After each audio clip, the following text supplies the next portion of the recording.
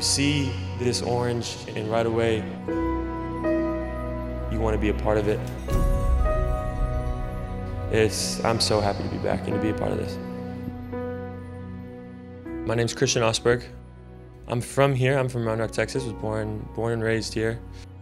In high school, I knew I wanted to be a professional rugby player, and a lot of people didn't understand it because at the time, it wasn't a thing in the US.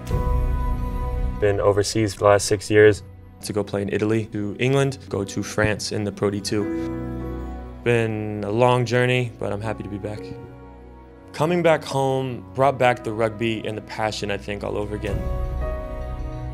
Getting to come in every morning and train 5 minutes down the road from where I first picked up a rugby ball in high school, down the road from where I grew up my entire life. A lot of emotions come back up. Putting on the jersey for the first time is going to be a big deal for me.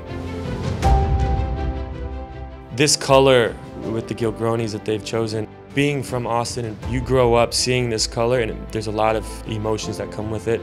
You see this orange and right away you want to be a part of it and you want to succeed with the colors on.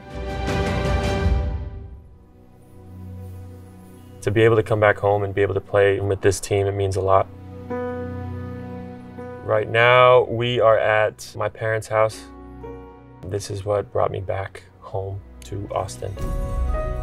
It's been a wild ride he's been on so far. He's been abroad for 6 years, and finally get him home playing in a professional environment. It's really incredible, the opportunity that he has received. It's going to be amazing to get to see him play on the field again. I was known as one of the loudest moms probably or fans in the crowd, and could be, you know, pretty obnoxious, and I will definitely be screaming his head on his head? You're going to be screaming his head? You okay? Yes, I am. She'll be fine. She's having a moment. Oh man. It's been a long time. It's going to be a big deal for me. To have the whole family watch, able to come and watch and support, I don't think it's happened since high school. It's going to be a lot of emotions that day, and I'm really looking forward to it. We're doing rugby in Texas, and we got our own way of doing it. So. Exactly, that's for sure.